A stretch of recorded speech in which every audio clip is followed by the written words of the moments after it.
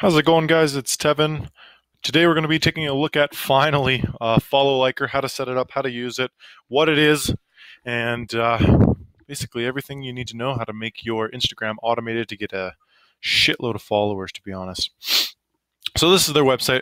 Right now, I only mess around with the Instagram FollowLiker. I don't know anything about the Twitter version, Pinterest version, Tumblr version. I only mess around with the Instagram edition, and it's working. And I'll show you guys here in a minute.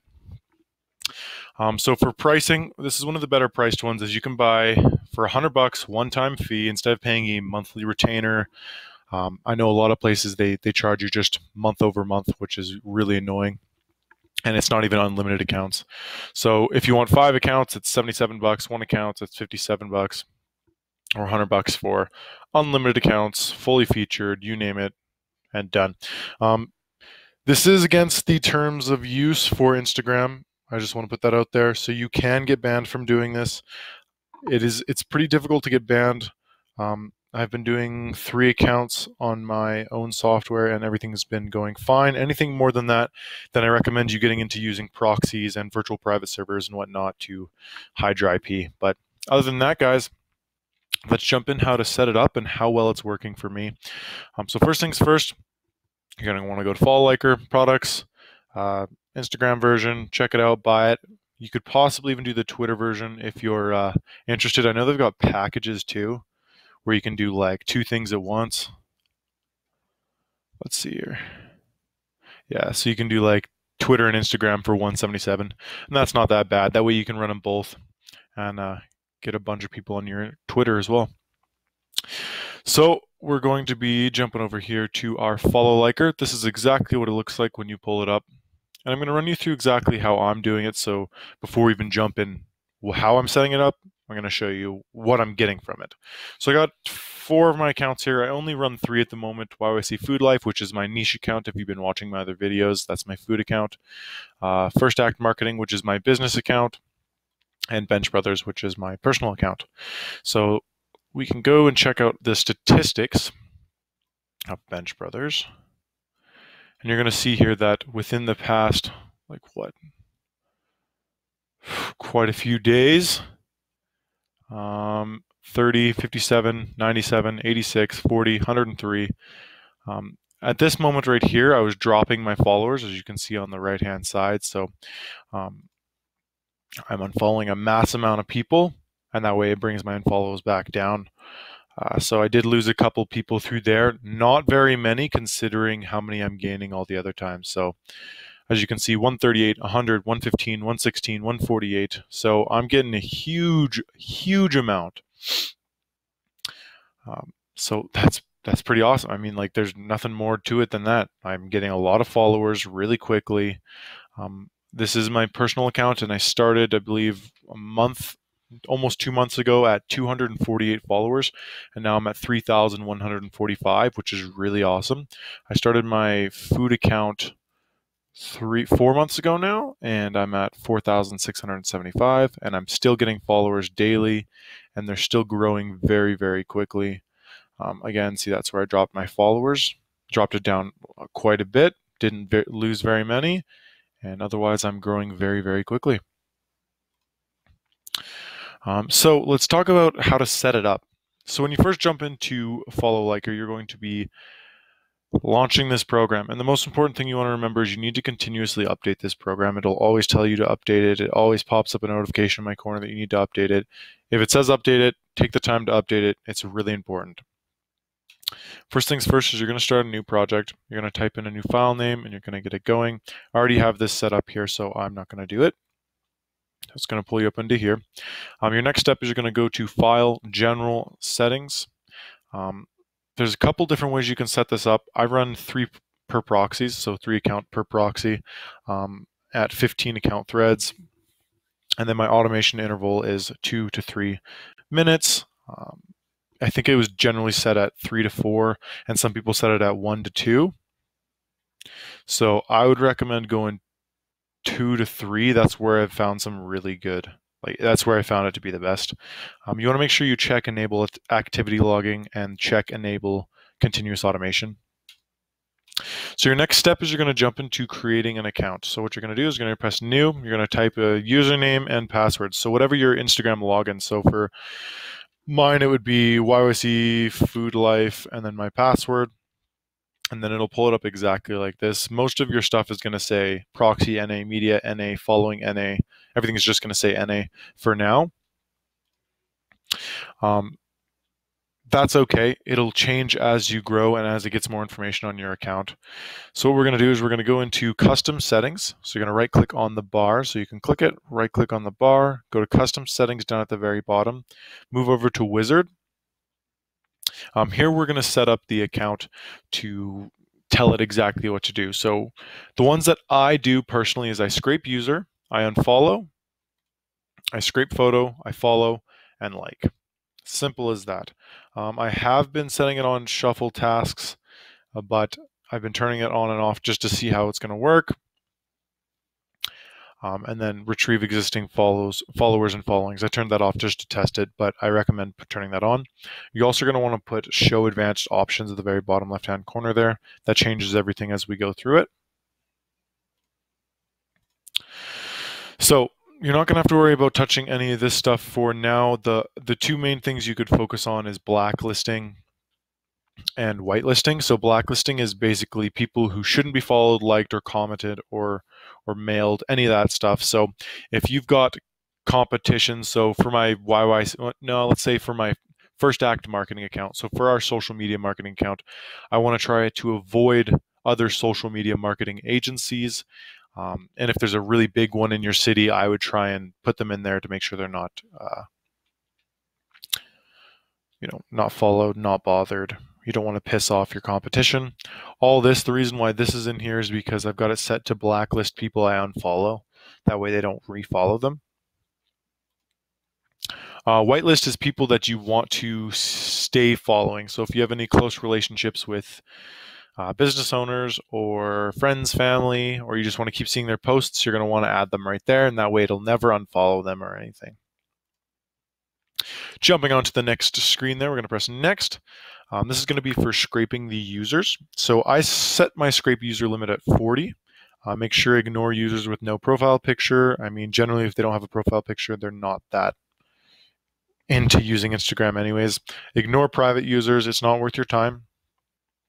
And next, we're going to set up their query here. So how you do that is you're going to right click, you're going to hit new. It's going to be blank for you, so don't worry. And you have a whole bunch of different variations of how you want to scrape Instagram to find followers or to follow people. Tons of different variations. So the first one is the users who's tagged. So I always that's generally your best bet. So users who have tagged food porn, Calgary foodies, food, foodie, hashtag food. Basically, whatever you can find for tags. So you want to put as many as you can in there and fill it up as much as you can so it'll scrape as many users as possible. I know it does have a scrape user limit of 40, but still it's better to have as many hashtags as possible. The other one that I use is locations. So just type in the locations of places where you'd want to scrape photos from, and then users follower and users following. So that's pretty self-explanatory. If you want to follow users follower or follow users following. So this is really handy when you're targeting your competition and you want to make sure you follow their followers, because obviously they're interested in what your business is because it's similar, it's a competition, but you don't want to follow your competition specifically. Moving over to scrape photo and video settings, I run it at 66 for scrape photos. I don't put any check marks in any of the top here. Go through and it's the same idea, and so I set up just a couple hashtags and whatnot. So you can go through, generally set up underneath irrelevant, and you just type out hashtags. So like food porn, YYC food, hashtag food, beautiful cuisines, and these are all users' photos. So I'll go through and check all these users' photos and like them. And that way it engages me with people that are in my market. And for a restaurant Instagram account like mine, it works really well. I want them to notice me, and hopefully they'll repost from me. This is a little bit different when it comes to our social media marketing agency, as we want to stay away from our competitors. I want to be integrated with our competitors with this account so I can get more people to show my account to. So now we're going to jump into the follow user settings. So the first things first is follower to following ratio. I run at 0.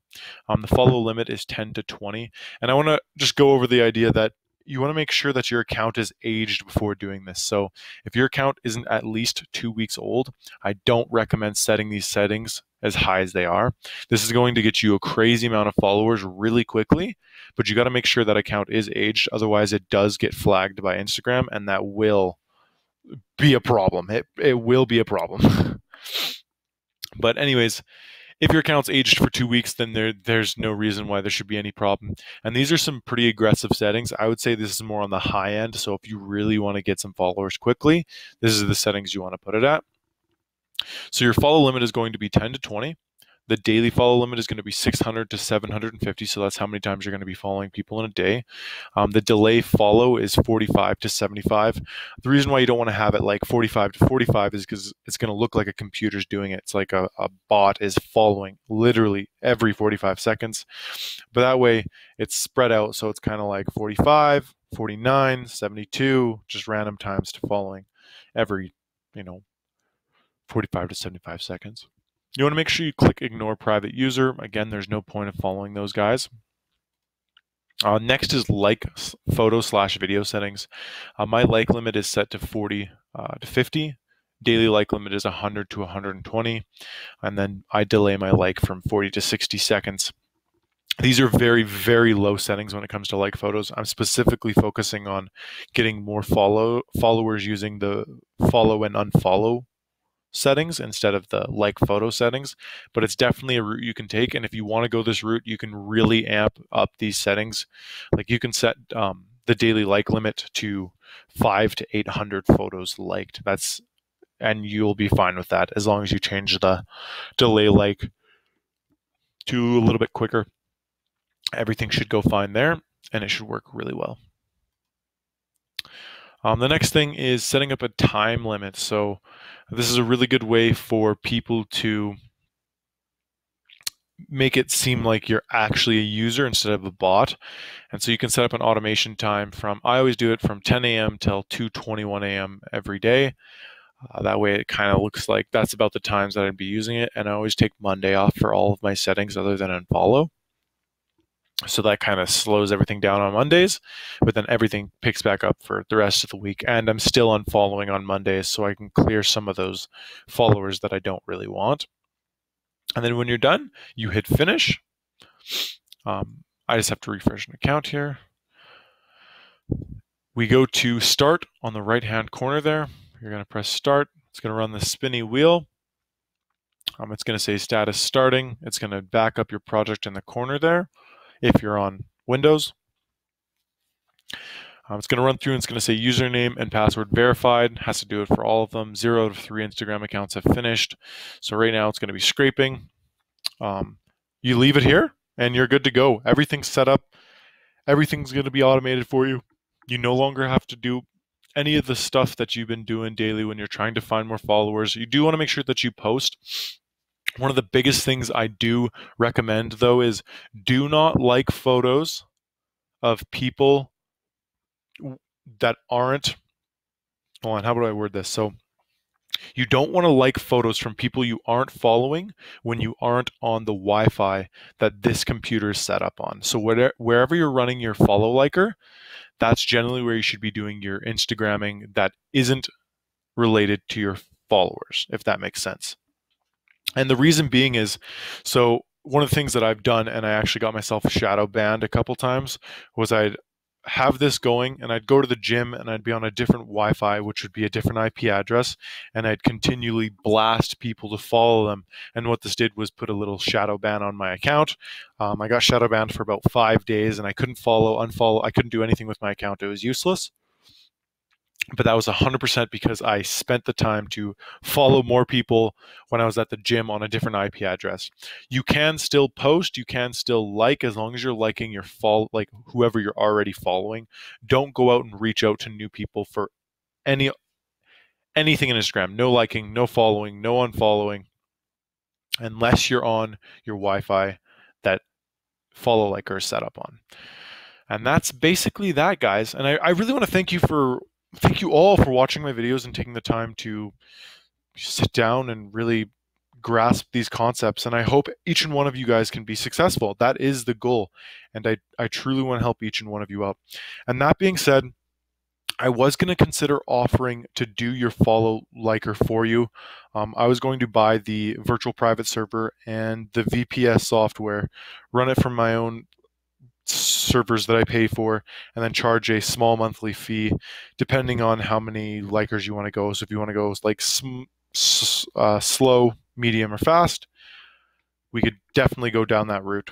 If that's something you guys are interested in, you can drop a comment or like below. I mean, the difference would be instead of you guys dropping the $100 American up front and having to go through this program and run it constantly on your computer, because that is the other big thing. Your computer cannot turn off. So if you just have a laptop and you bring it around with you, you can't use this program.